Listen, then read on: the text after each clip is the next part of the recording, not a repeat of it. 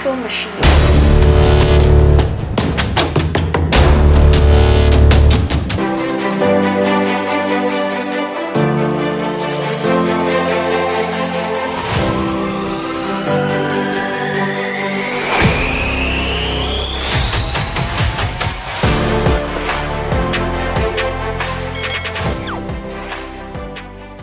Good morning world, good morning Philippines. Today I'm going to demo to you guys on how to operate an espresso machine. So we have here a measuring cup for the ground coffee. We need this one when we operate the espresso machine. Okay, so I measure the coffee now, and then this one is filter of our coffee. Then we put the coffee, ground coffee, into the filter. Okay, take it slowly guys. Then let's push it, not too soak but not too strong also. So enough lang siya para we can brew perfect brewed coffee. So as you can see guys, I'm pushing the ground coffee to the coffee filter. Okay.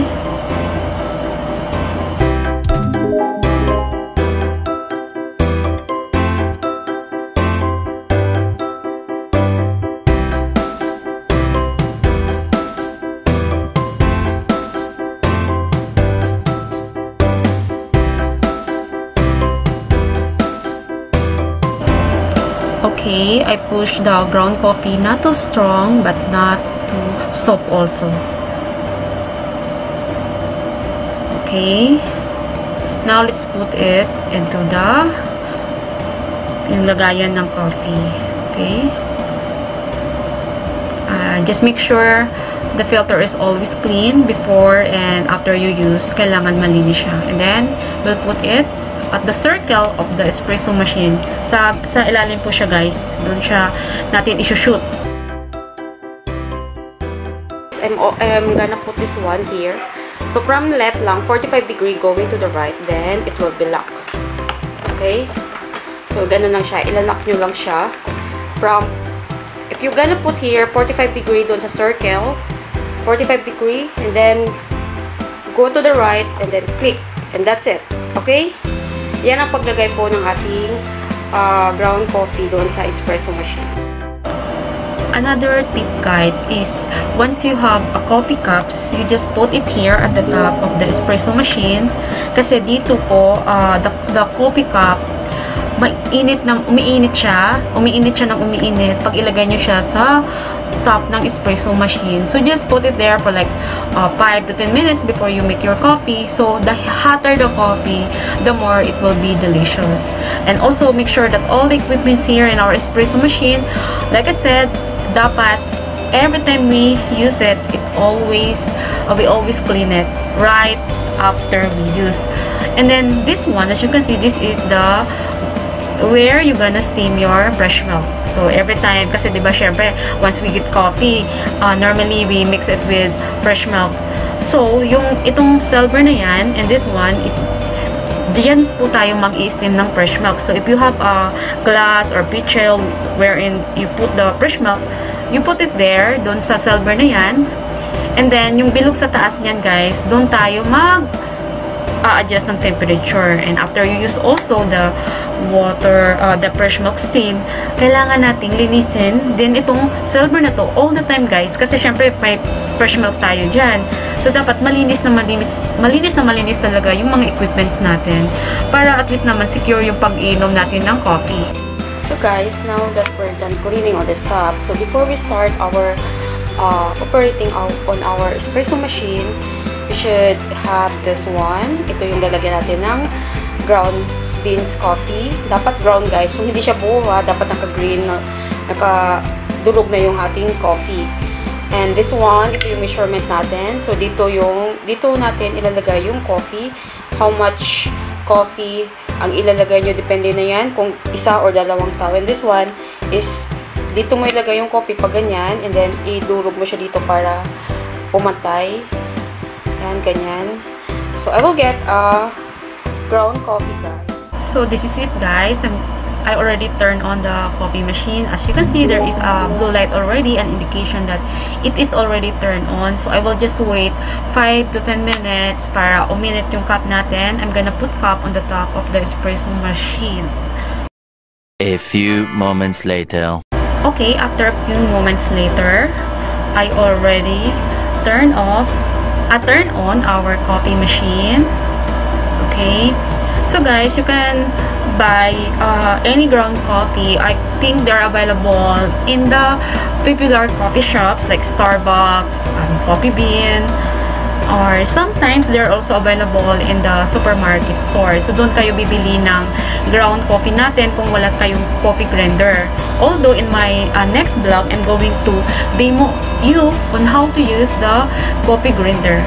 So as for this one, guys, I already have the ground coffee, which is I bought this ground coffee and Starbucks. Yeah, Starbucks. Masarap kasi, I mean, they have a delicious ground coffee. So as you can see here, itong area na to, this is the so dito kayo mag-brew ng coffee. You just click it on. Yung sa kanan, yun yung kung saan kayo mag-steam ng milk, and ito yung turn on natin. Yung sunod niyan, that is kung ilang cups, how many cups you wanna brew. So kung dalawa or then dalawa, so click nyo yan. Kung isa naman, isa. And then like I said kanina, you just put your coffee cup here before you gonna brew your coffee. This way the cup will be hot, and then once the cup is already hot, turn it on, yung power outlet ng espresso machine natin. Put the cups there for a few minutes, kahit ilang minutes lang, let's say 5 minutes, okay? And then you just touch the center, the top center of the coffee machine kung mainit na, okay? So, dito naman sa likod, guys, this is where you're gonna put the water. Of course, you cannot brew the coffee without the water. So, dito sa the back side of the espresso machine is where you're gonna put the water. You can remove that one, this one, itong lagayan niya, or you can just use a pitchel and put some water on it. And dito, yung sa likod niyan, ito yung adjustment ng temperature ng fresh milk natin, kung gaano or how much the temperature of your, the temperature of the fresh milk, depende na yan sa inyo. So, yan yung adjustment dyan. Turn nyo lang clockwise. So, yung yung arrow niya, may nakitang arrow dyan, may naka-on, and then, ikot nyo lang siya, guys, kung gaano kainit yung gusto nyo timpla ng fresh milk nyo. Of course, masarap yung coffee natin pag may halong fresh milk. Proven and given na yan. And, if you buy an espresso machine at your home, it's really, an investment kasi hindi ka na mag-spend ng coffee. And what I mean, guys, is you can save your money if you have a coffee machine. So guys, I have now with me my coffee cup, and also I have here my fresh milk. So let's start to brew some coffee now, okay? I will just make sure na mainit. I'll make sure na mainit yung cup natin before I'm gonna brew my coffee. Kasi gusto ko mainit yung coffee natin. Okay, so let's start na, guys. I'm gonna put this one now. And here, just make sure that shoot siya sa butas. Just make sure it is right. Nasa tamang, nasa tamang butas siya ng espresso machine. And then, we just have to turn this on. This one, turn this on. Okay, ito pala muna. Steamer natin muna. Steamer. Okay. Ayan na.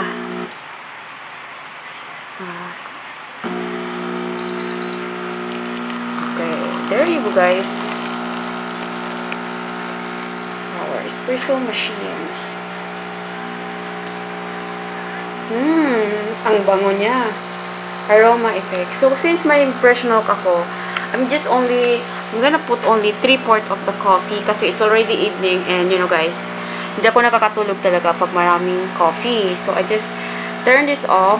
Kahit 3/4 lang ng coffee, turn off ko na siya. And then, what's next is I'm gonna do my fresh milk here. I'm gonna put my fresh milk. Lalagyan ko na siya ng gatas. So, here. Kasi, I'm gonna mix this one sa coffee natin. So, this is enough.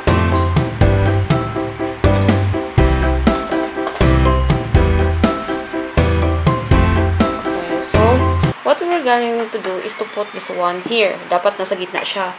At the center of your glass. So, because the purpose of this is to steam your fresh milk para uminit siya. Uminit yung gatas natin. So, i-adjust na natin guys ha. Yung ating milk. Okay. Depende sa init na gusto ko. Ako kasi gusto ko mainit na mainit eh. Okay, and then first na ito. Wait lang guys. Nakapainit pa yan. So, we will click this one. Kung gusto nyong mag-foam ng milk, click this one. So, kita nyo, nagre-red siya. Then, put this one. See? Tunog na siya. Okay, para itong para itong jowa mo. Minsan malamig, minsan mainit. Okay. So, I'm just waiting the temperature to increase. So, ayan na. Nag-i-steam na yung ating gatas. And then, yeah. Wait natin. Kasi kailangan, gusto ko mainit na mainit eh. So, we have just to let this one. So, ayan na, mainit na. Ilagay na natin siya ngayon. So, as you can see, guys, I'm steaming now my fresh milk. So, depende, guys. It depends on your taste, how hot the milk is. So, well, nakakasave kayo. So, you have an espresso machine at your home. You just need to go to big coffee shop. Kasi, you know, makakamura ka. You just invest your money in buying an espresso machine. Anyway, sulit naman din siya. Kasi once you buy an espresso machine, at the comfort of your home, you can have a cappuccino, dark mocha, iced coffee, you know, anything that anything na may kape, guys, pwede nyo na gawin sa bahay nyo. Asa ko kasi, marunong ako I know how to make a flavor. Like, cappuccino, iced coffee, dark mocha, espresso, double espresso. I know how to do it. So, this is the equipment that must have in our home. Kasi, I love coffee. I'm a coffee lover, you know. Okay, so I think this is enough. I'm gonna remove this. Okay, so that's it. And then, what you're gonna do is you just have to mix this one with your coffee. Okay. I-mix lang natin. We will mix the fresh milk. Sorry, medyo madumi. Linisan natin, guys. Kasi ang bahay na madumi ay hindi nakakaganda. Tama? Alright. Okay, I'll be right back, guys. I will just mix the coffee and milk.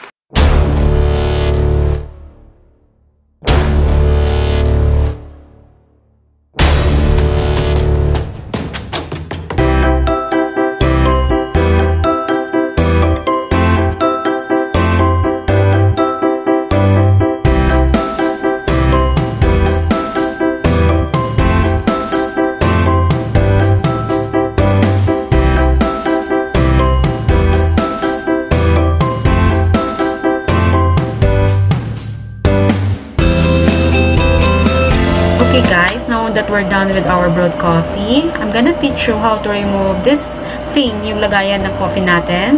So you just hold it on the left side, tapos tanggalin nyo lang guys. And then make sure na malinis po ito. Ayan, kailangan malinis lagi. So guys, thank you so much for watching. If you like my demonstration of this espresso machine, please give it a like, comment, and please feel free to subscribe my channel so you will be updated on my upcoming videos. Thank you so much for watching guys, and have a beautiful coffee day. Bye bye.